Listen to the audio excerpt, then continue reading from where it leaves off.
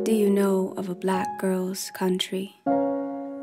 Where the faucets bleed oceans, so we bathe in God and pray to our own reflections.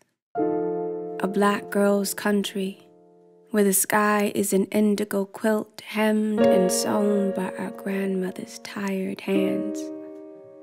And we talk with language in our hands and trumpets in our throats, shamelessly loud, shouting our names into an eternal echo. And we smile, and the sun bows to us. And with moonlit teeth and dimples deeper than Egyptian blood, we laugh. And every black girl's laugh is an anthem.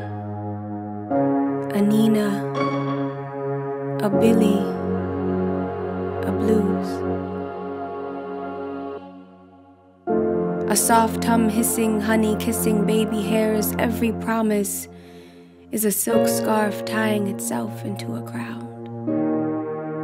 And even our anger is so beautiful. In a black girl's country, an angry black girl sounds like 1,000 waterfalls rushing towards us to silence our storms, to wash our feet when we are tired from dancing. In a black girl's country, breasts and bellies and hips are kingdoms and temples and thrones, and fatherhood is fresh fruit at sunrise. Never fermented or beat, abused mothers are becoming and born from soil, holding us up and down, opening our souls without fear. Finally, we are here. We are home.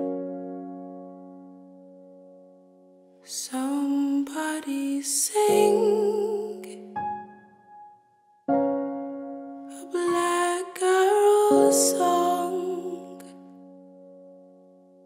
She's been dead so long, closed in silence so long.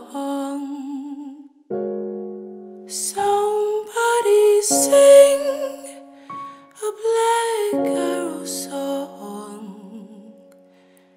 Sing her infinite beauty.